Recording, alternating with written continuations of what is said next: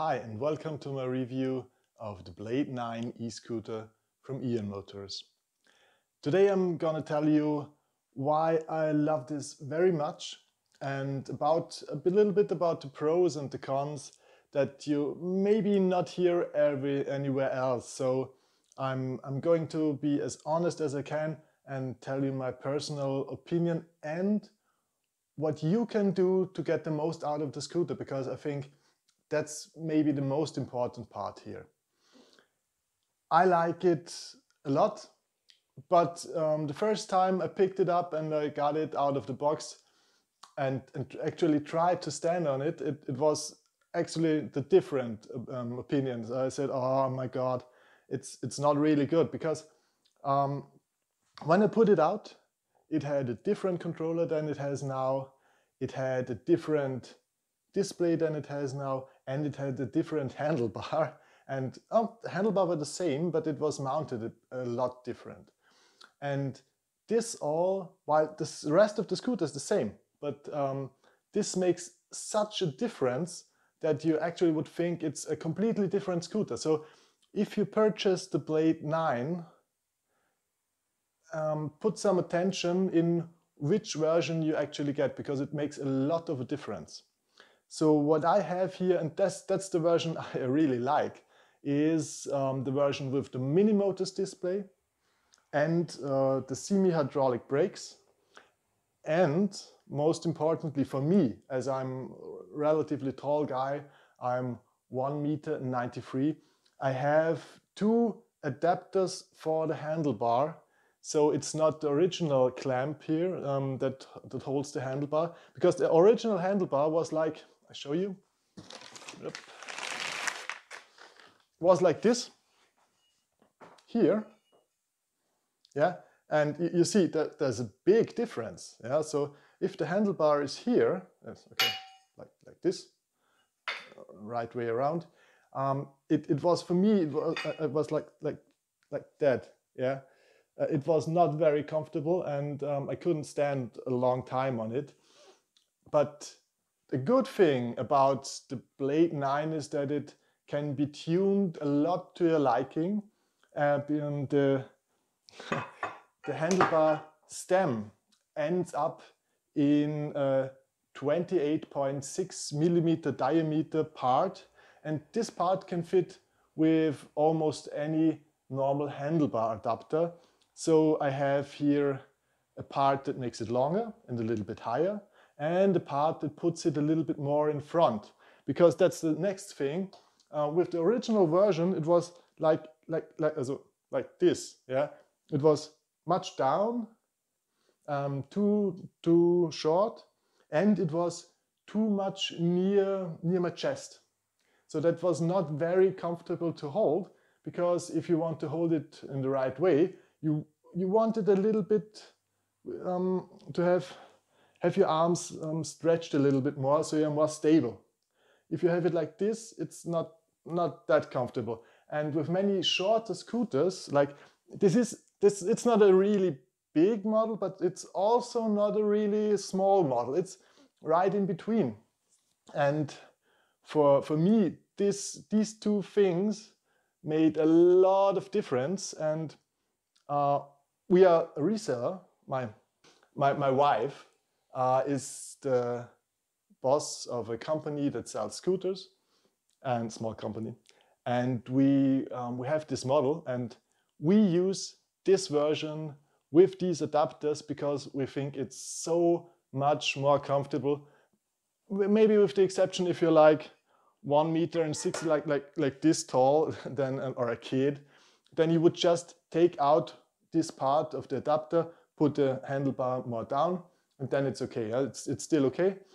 But I think this is the nicest version. The handlebar here we use is pretty straight. It has a long straight part in the middle. That means it's very easy to mount lights that point forward, and not because it's curved, point in any direction where you don't want it. And you have still enough space to put your cell phone there with a cell phone holder or whatever you like. You have this voltage and key. you have the turn signals, you have the lights button, you have the horn. I don't show it now because it's really loud. I like it, but I only use it if I have to, because it annoys people and it annoys the people around here. What I really liked is with the Minimotors display, and okay, this is a little bit maybe a promotion for Minimotors, but their display, it looks a little bit old-fashioned. Okay, I get that. It's a normal LCD display with a green background light, but it's so much easier to read in sunlight because the LCD technology, the old LCD, like the old LCD clocks, can be read in any brightness, and it can be also read in total darkness. But these OLED displays that should be much newer technology, but they are much harder to read because they have to make the brightness themselves and be brighter than the sun, and that's really hard on a sunny day. And with the LCD, they are black. The screen is black, so it's not a really problem if the sun is very bright. It can be read exactly the same as if it's really dark. And what is also a very good thing that the Minimotors version has is it has a very direct throttle pickup. So you press the throttle, it goes off like a rocket, and you press the brakes, and if you have the electronic brakes on, like I really like the electronic brakes of the Minimotors single controller scooters. So the scooters that have the Minimotors display and throttle with one controller, so the dual motors is a little bit different, but with the single motors versions, you have the electronic brake in exactly the right strength. You have 5 settings. Maybe 5 is a little bit strong, but 3 and 4 is very good for the taste of almost everyone. So 3 is gentle, but good. Yeah? So you feel the electronic brake, it breaks you down pretty well, but gently. And 4 is the same, but strong. So even if you push it at a very slow pace, you feel when you press the brakes that it really slows down a lot. So I can show you it. It also reacts very abruptly. So you press the brake, it brakes, and it brakes really well. I use it on the strange setting 4. It's like this.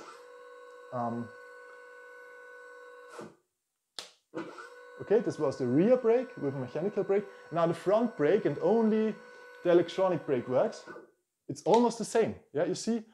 So what I do in the scooter is I only press the front brake a bit, and it cuts off the rear, the motor, and works on the electronic brake. And the electronic brake does, let's say, 90% of the braking. I really love it. It's snippy, yeah? So you press the accelerator, it runs off, you press the brake, it brakes. So what is a big difference to other scooters with not the Minimotors version is that the other scooters, they slowly get to pace, they slowly pick up speed, and then you brake at some point to get slower, and yeah.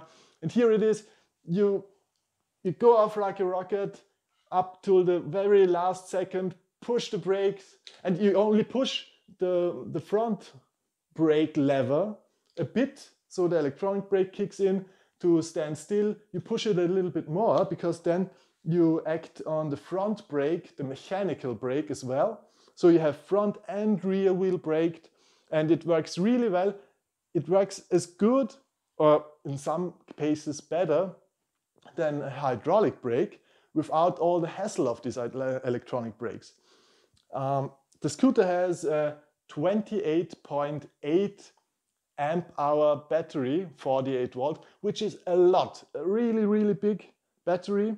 And this not only means that you can drive a long range, like I expect if you're not driving full speed, I would say you can do 100 kilometers or more on a very heavy person that drives full speed, which is for this scooter with the Minimotors version, full speed is around 40 kilometers per hour. With really charged full, you can get like 42, 43. Uphill, even it's still 38, so it doesn't really slow down uphill much. If it's a steep hill, of course, it slows down, but it's really good at hills. But you have the benefit with the electronic brake that as the battery is so big, the impact if you brake electronically and it recovers energy is very small comparatively. So it's not only with exactly the right strength, the electronic brake, it's also not bad for the battery. Because on a very small battery, a high load from electronic braking and fast charging that this induces is not really good. But here it's perfectly balanced. The next thing I like a lot is actually the handling. So for me it's okay, it's very comfortable because of the high handlebars. It's 106 centimeters from the deck in this configuration. Perfect for me. But also that with these tires and the suspension is medium strength. So it's not really hard, but it's also not really soft. You always have a good connection to the street. You have a good cornering handling. What I like a lot is that for a small scooter they put in a pretty good suspension. So the rear has these springs and you can tune it a little bit up and down. It always feels, however, it's rated as 1500 lbs per inch. So that means if the suspension is pushed up 1 inch, it lets you feel a load of 1500 lbs, which is not really you feel it, but the scooter, as there is a lever arm and it has like, here is the wheel, here is the suspension, so it moves less.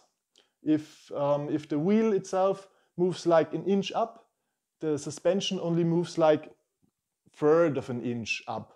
So you feel like 500 lbs if the wheel is lifted 1 inch. Yeah, like it works a little bit like that. So if you are a very light person, I would recommend to change the spring to like 1000 lbs per inch. You can buy from China or from a local shop a cheap ass spring like Amazon or whatsoever, yeah, or from us. I have here 1000 lbs per inch. It was $12 the whole thing. I could just change the spring because this silver one I don't like the appearance, but unscrew it, take the spring, put it in here and have a softer suspension, which is really easy. It's 135 millimeters, the whole eye to eye, and I think it has about 2.5 centimeters of travel, which with this lever arm, so if the spring here moves, let's say 2 centimeters, then here where the wheel is, it's like 6-7 centimeters. So pretty fine. And even if you do a big jump, I tried it with bigger jumps over not only curbs, but from higher curbs like this, or from small, it's not really a hill, it's yeah, from Sprungschanze. Then you feel that it still don't bottom out the spring and it feels good.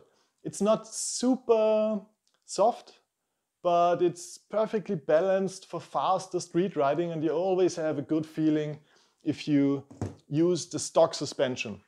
On the front there's a small spring in it and a rubber bumper, so you have a little bit of soft travel and then you hit the rubber bumper and it gets harder. So it helps with the big bumps as well as the small bumps. I really like that. So the tuning is good, but if you don't like it, you can still exchange the springs front and rear, and it's each like 10, 5, $15 depending on what you use, but it's really cheap to change the suspension. And I would recommend it if you are really not happy with it. Let's say you're a very big guy, should still be okay, but if you are very very small and very light, you could still make it softer, not only by tuning it but also by changing the springs. What I also like a lot is the new light they added. There is a headlight that's pretty bright for a normal light, that version.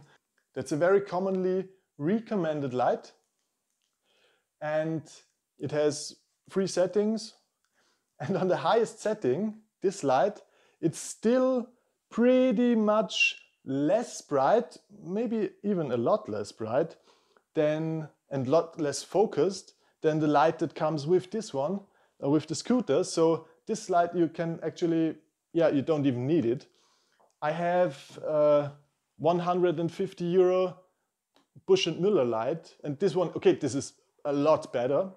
But if you don't have anything else than this light that comes with the scooter, it's still a lot better than many other scooters with additional headlight up here. So I can really recommend to try it out.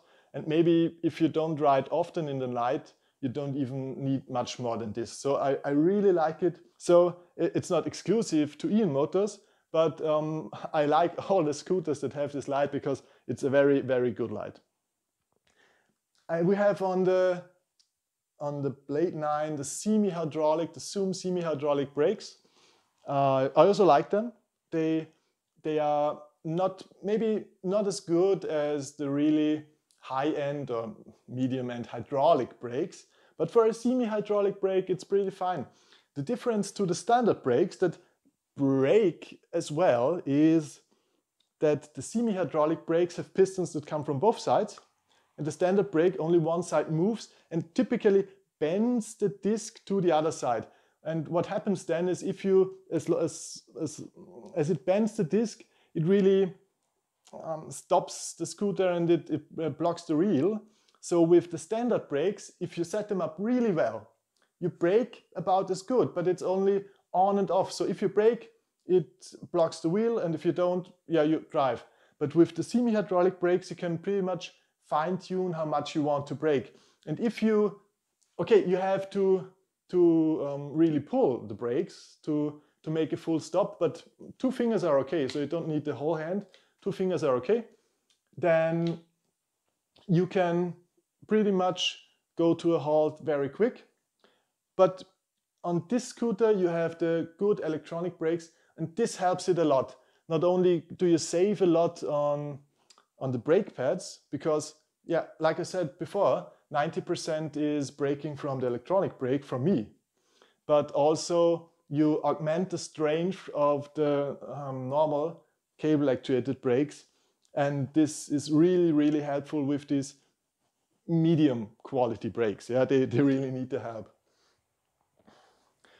What you have other than the headlight is also pretty good. I have to switch it on again. Pretty good front additional lights here. So they are good to be seen, pretty bright, and also can be seen from a wide angle. You have the rear lights here that also can be seen from a good angle. You have the turn lights. They are only helpful for the ones behind you. So this is maybe something that I would like to see improved, is to have also front turn lights, maybe in the handlebars or here somewhere, so that you have these turn light signals already. You just could wire additional turning lights, but they don't have it by default. So that's something I like to see improved. And you have the brake lights, which are separate to the rear lights. That's also something I like a lot, because it's more obvious that you brake if additional brake lights light up than it is if a brake light just starts to blink. This is the better version. I like it more. What you also have is these LED strips in here. They are 12 volt, which is great, because It's very easy to just change them to any color you like. You get a 12-volt LED strip.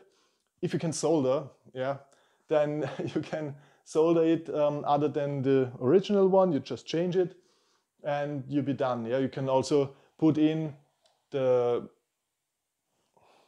RGB LED strips and have a controller for it, or whatever you like. The Minimotors version of the Blade 9 comes with a 5 amp 12-volt converter. Of this, maybe 1.5 amps are used, so you have a lot of power left for all the applications you want, which is pretty great.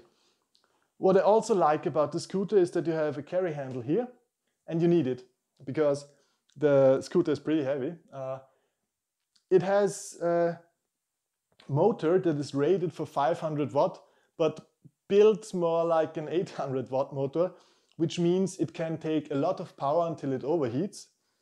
You have a 500 watt motor that is powered by the controller that can put out 1400 watt as a maximum. So that's pretty much. And it really has good torque uphill. I tried with my White and with the scooter and got up a hill of about 11 degrees, which doesn't sound much, but in reality it is much. So most of the scooters of this category struggle a lot or don't even make it up that hill. So you need a lot of power to get up an 11-degree hill. Most of the claims you see, scooters are claimed, smaller scooters, like they can do 20 degrees of hill climb, but that's not even remotely true. The next thing that I really like here is that the motors have tubeless tires on them, and these are 9-inch tires. I found to like a lot because I didn't have a flat, but on one tire, on the front tire, the air didn't really hold in, and I didn't notice because the tire is so strutty that it can basically run flat. Yeah, so if you happen to have a flat, you could just drive home and maybe you don't even notice. But I filled in a tire sealant and now it works fine. I guess it was just not perfectly on the rim. What I like about the tires is that, other than many others I have seen, it's pretty easy and good centered, so it's not much tire wobble and it's not much to do to balance the tire. So it has a good feeling, a good stable feeling on it, and it's a pretty wide tire, which helps to not get into rails of a tramway or something like that.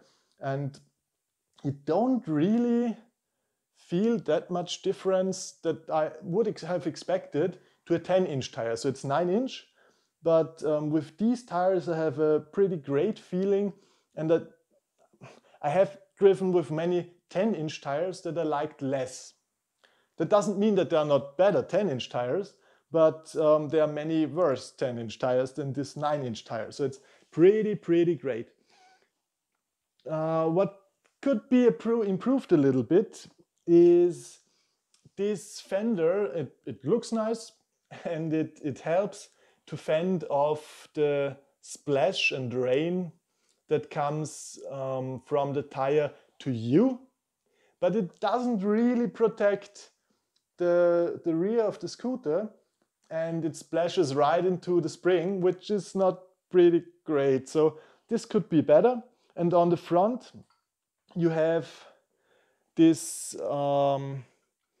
plastic added to the fender, which helps a bit, but they could have made it just a little bit bigger. You can do it yourself, so it's not really a problem, but this could have been a little bit improved. What I also like is that on the stem they have these inlets and outlets a little bit rounded, so there is not a sharp edge. That's pretty cool. That means even if you don't have a perfect wrapping here, it still won't break all the cables. It doesn't look that perfect here on my unit because I have stretched this very far, so it's not the original size and height. and I would have to change this wrapping with a longer one, which I just didn't do for now. But that's my fault, not Ian Motors. And the same thing is true down here. So I have put much more emphasis to have here a good covering of the cable than down to the cable inlet itself. Which brings me to another part. Here is the passage of the cable into the deck. There's a lot of space in the deck left, even with the biggest battery, and you have enough space to put in your GPS tracker or whatsoever you want. But be aware that it's very well isolated electronically, so maybe it's not the best position inside because you won't get a good signal. But otherwise, the deck inside is isolated very well, and it would be very easy to have it waterproofed. It comes rated as 54, but I would say it's okay like it comes. So splash water can't come directly in, and it has a very thick and good rubber surrounding cover that helps a lot to fend off the water. But it could be, yeah, you can improve it yourself a little bit if you seal all the remaining edges and surroundings. And this is not really hard on this scooter because it's not much to seal. Maybe just here from the front it's pretty tight anyways, but there is a small gap. It's not an open gap, but you see two parts are just ejected to each other, and here you put the sealing and you're done. So that's pretty great. What you have to do on the scooter, like on most other scooters, if you get it, check all the screws. Most of mine were good. Some had to be tightened a little bit more, but okay, that's what I expect on the scooter. It's just the way it is. And what others to mention, here is the folding mechanism. It folds a little bit like you see it on other scooters. It has the same mechanism that is used on these, like, I think Inokim and some others use this. Also the Kugo G2, it's pretty much the same, yeah, on the Kugo. This is with a lever that you pull, and then you can fold it. On first sight, it looks a little bit like these Xiaomi things, but it's a lot different. It's a lot wider. It's a lot more sturdy. So this not only does have no play, but it also will work a lot longer than on this Xiaomi-like, and so because it's much thicker and wider and therefore less prone to have any problems. And it's hard to show, but there is very, very little wobble on the scooter. So you can a little bit flex the stem and these steering parts here. So they bend a little bit if you push hard, but it's not a wobble. So you really have to push and pull that you feel a little bit. And the feeling is really great. It's not this typical, you see these commercials or this where the people that test the scooter, they get on the scooter and they jump a lot and jump up. But that doesn't really make sense because that only means that the scooter is super bouncy. And here it's suspended, you feel it, but it's not, it doesn't throw you in the air. And it shouldn't, yeah, really. So it's perfectly balanced. There is the pretty normal kickstand. Up. I'll show it again.